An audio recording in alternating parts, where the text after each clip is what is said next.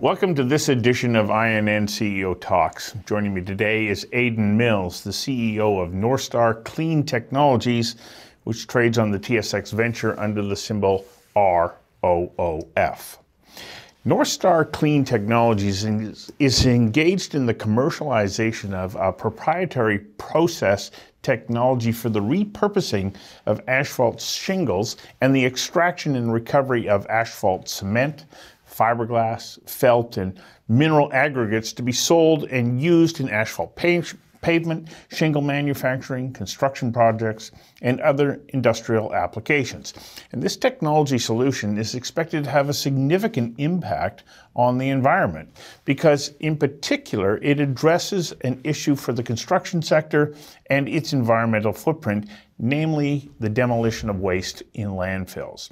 So the company's proprietary process will reduce the CO2 impact of asphalt, fiber, aggregate production, and it's going to contribute to the circular economy through the repurposing of these materials. So joining me now is Aidan Mills. Aidan, welcome. And what a great concept, proprietary technology that you've put together. Tell us a little bit more about it and why it's going to bring such benefits to the construction sector. Sure. So let's just talk about asphalt shingle tiles and kind of how they're made and what we're going to do. So an asphalt shingle tile is made up of about 50% cement or aggregate, 25% asphalt oil, and 25% fiber. The older tiles, the fiber is paper. In the newer ones, it's fiberglass. So our proprietary technology splits those into their individual parts. So we have sales quality bitumen, sales quality fiber, and sales quality aggregate that comes out the back end. And why this is important is if you step back and you look at the US figures, approximately, and you think about the housing market and the roofing market, approximately 80% of all new houses that get built in the US are roofed with asphalt shingles. And that's because of a number of different things. They're light, they're long lasting, and they're competitive, price competitive versus the alternative. So if you think about 80% of the roofs, then that actually generates a lot of, when those roofs are either being replaced or they're coming off, then that generates a lot of shingles that need to be dealt with. So from the US figures perspective, that is 13 million tons a year. Now of that, about 1 million tons get ground up and reused straight into asphalt paving. So straight into roads. And it depends on the jurisdiction, and it depends, so that's banned in some jurisdictions. It's maybe 2 to 3% in other jurisdictions. But that's what 1 million tons of the 13 does. The other 12 million tons literally goes straight into landfill. So we believe we have one of the only proprietary technologies that solves that environmental problem. You know, one of the things that I find very interesting about what you're doing is, unlike plastic and paper, when you're wanting to repurpose those products, anything that's post-consumer, very difficult to work with. But as you pointed out, when you're repurposing an asphalt shingle, you're not winding up with compatibility issues once you've separated out the different elements. You can put them back to work quite quickly. So how important is it that we recognize, in some ways, the elegance of this process? Well, look, I think the process is elegant because I do think out the back end, as you think about those three products, so you think about the aggregate sand, you think about the fiber that comes out the back end, and you think about the asphalt.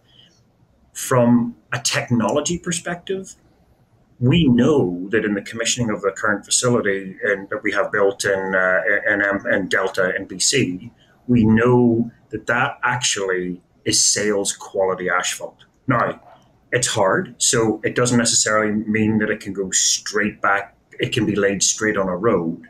However, it can be put into the blend that gets mixed to make road asphalt.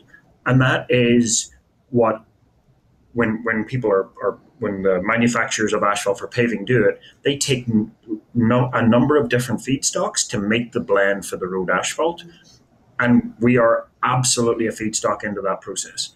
For shingle tile, we believe exactly the same thing. We're absolutely an input into that process. And if you think about the broader context, so when we'll talk a little bit about it, when we look at the revenue model, we have a revenue model that has the value from the asphalt shingle and the tipping fee or the landfill fee that we get a percentage of. We have the value of the products that come out the back end. But the other elegance of this is the CO2 footprint. So if you think about those three products and you think about the virgin manufacture of it, asphalt shingles or asphalt comes from a refinery. Aggregate comes from a mine, and so you need to mine it, wash it, clean it. And then the last thing is that the fiber comes from a paper mill. If you think about the CO2 footprint of that versus the CO2 footprint of our portfolio, we believe there's a significant difference. So not only is there an elegance in that these products can all go to market, but actually there's an elegance in the CO2 benefit of the manufacturer. So you touched a little bit on what your revenue sources are. Can you give us a bit more insight into where you're going to be making money? Because it's not just in the selling of the product, you have other sources of revenue as well. Yeah, so if you think about the throughput model, asphalt shingles comes into the front end of the process. It then they get ground and separated, etc., and the three products come out the back end. But we actually have 5 elements to the revenue model. So the first is the shingles that come in the front end. So let me describe what a tipping fee is. So in a market like Calgary, for example, if you bring a ton of asphalt shingles and you bring it to the landfill, as the guy who's taking it off the roofs or the collector, you have to pay the landfill $75 a ton. And that differs widely across North America. Some parts it's 50, some parts it's 150. So there's a difference of that tipping fee by jurisdiction. But our first revenue source is that we get paid to take the feedstock in, which, look, as a guy who spent 30 years in oil and gas, this is a very interesting business model for me. So it's the first time anybody's ever paid me to take the feedstock off their hands. Normally it's the other way around. So that's the first part of the revenue model and we believe we have an advantage. So we will locate our plants close within truck transportation distance from the landfill. So that revenue model, we believe we will have a discount. So the guy isn't financially incentivized to go to us. Secondly, will be a quicker offload. So we can offload a truck in 10 minutes. And thirdly, landfills do not want to see shingles turn up. But we are absolutely welcoming of that. So, you get a better reception when you come to a Northstar facility than you do if you go to the landfill. Out the back end of the facility, we've said fiber and sand. Look, local market prices for each one of those. I don't think any sand buyer is going to be paying us a green premium. But if you think about the asphalt out the back end, think about the pressure, and you mentioned it earlier, think about the pressure that hydrocarbon companies and companies that lay asphalt are under from an ESG perspective. That ESG perspective, in my opinion, is putting pressure on them. And so think if you're a company and you can do a deal with Northstar that says, well, actually, 1% of my volume is renewable. Now, I don't know if we're going to be able to get a renewable designation for the asphalt, I just keep on calling it green asphalt. But if you think of the environmental benefit, if you think about the circular nature of that, we believe that asphalt price has significant upside. And then the last overarching kind of benefit is the carbon benefit. And that's, as we chatted about earlier, that's the difference between our production carbon footprint versus the virgin production carbon footprint of the other products. So we think there are 5 elements to the revenue model. The CO2 analysis, we're undertaking that right now. I can't tell you what that carbon credit benefit looks like, but we think that's going to be the overarching addition to the other 4 elements of the model. Where are you at right now? You've got your facility in Delta. Where do you go from here? So From an engineering perspective, so the first thing is a facility in Delta. So the facility in Delta is commissioning. So we believe in the next 4 to 6 weeks, we should have the first truck of asphalt coming out the back end. We know that the asphalt that we're producing is sales quality asphalt. So there's no quality concerns. So now it's about commissioning the plant. We think that the Delta facility should move to steady state production in fourth quarter. And then as we think about the debottlenecking opportunities, that should be in the second quarter of next year. So broadly speaking, that's the timeline for Delta. So we have an RFP process going on. We have 3 engineering companies from Calgary competing to do an RFP with us and build the next plant. So the next plant, and this actually comes back to a little bit about clean tech and scale up. The Delta facility, we believe, probably has a capacity of 50 to 100 tons a day, roughly. The new plant, which is taking the proprietary design from Delta and making it and essentially optimizing the engineering of it and having it fully engineered. That's what the RFP process is to do. That's what the 3 companies are bidding for. They will bid in September towards the end of the month. We will make the decision in October who to proceed with. And the detailed design for the new facility will be ready by the end of Q1. Now, the scale-up risk for that is we believe the new facility will probably have a capacity of about 150 to 200 tons a day. So the scale-up risk is from 50 to 100 to 150 to 200. It's like times 1.5 or times 2. So it's not like we're going from a bench scale pilot plant to a 200 ton a day facility. And the process and the technology is commissioned, and now it's just about making it more efficient. Then we'll be in the position whereby we have an operating plan, steady state operating plan, and we have design in place for the first facility. And in terms of the timeline about how quickly that can get built, our view is probably by the end of fourth quarter next year. Now, I'm 3 days into the end of the full-time job here, so I that's something that we're working on. But we believe a plant is probably, assuming permitting in place, probably a 6-month build process. So one of the things that we're also starting on, of course, is permitting for the new sites. So investors are looking at this going, okay, that's great. Happy to see that you're going through this stage process of development here in the Greater Vancouver area. Long term, what are your plans? And then how do you anticipate being able to take this to scale in multiple markets? What's the opportunity for investors here? So I think the opportunity for investors is obviously, as I would say, a great one. We talked about the commercial model and where the upside lies. I think we will have a fully designed engineering process ready by the end of first quarter. And then the question is, how fast can we roll it out? Now, my view, and people could say this is not aggressive, but it's a good stretch, is this should be able to roll out. We believe from a tactical perspective, we should be able to roll out a plant a quarter.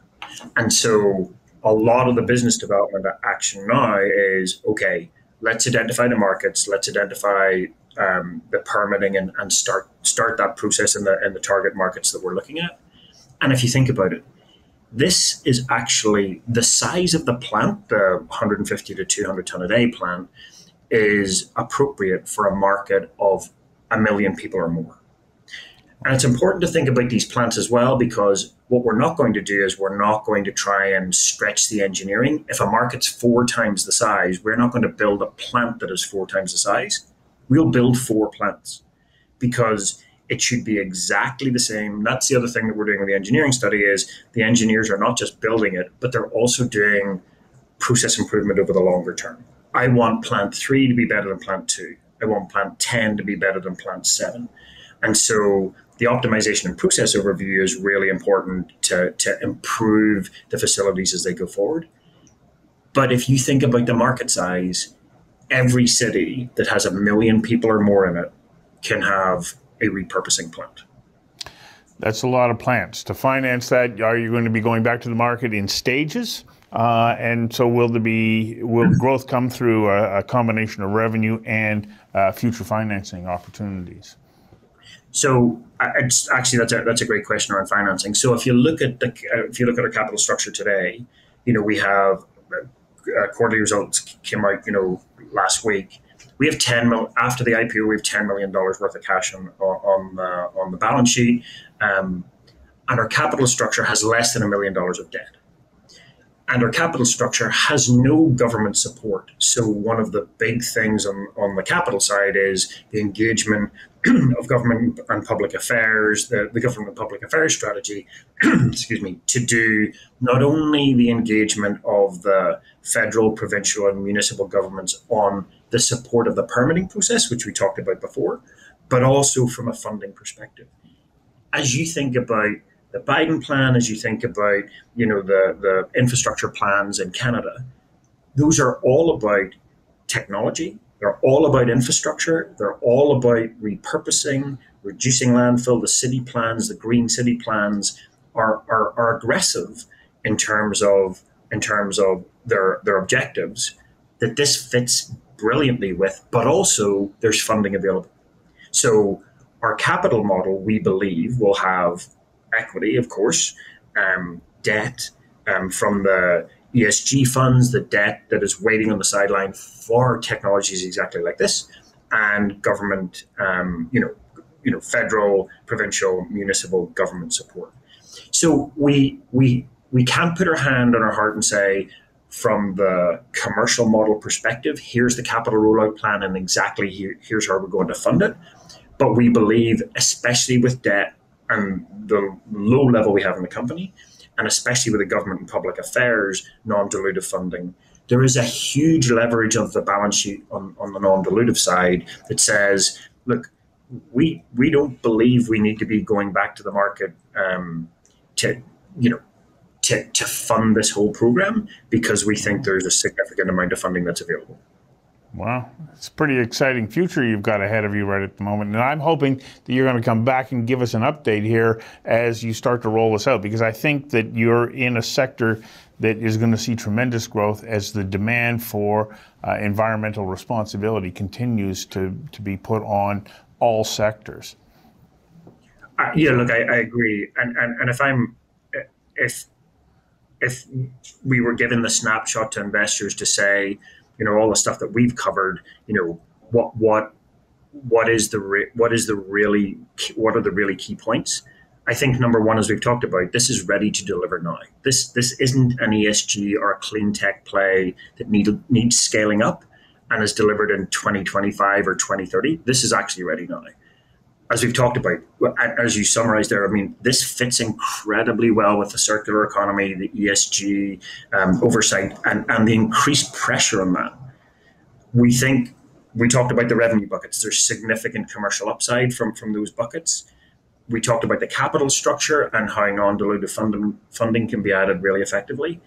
But actually, look, one of the things that is incredibly important to me, and one of the reasons that I'm actually here, is the commercial model is fantastic, but this also solves a huge environmental problem. It solves a 12 million tons a year problem in the US, which I think, to be part of a journey that helps that, to me, it's very, very exciting. Well, I agree with you, and I hope that you're going to come back and give us an update in a couple of months. Yep, look forward to it. Thank you for the time, and happy and hopeful to come back and give you an update for sure. Great. Thank you very much for your time. Yep, you too.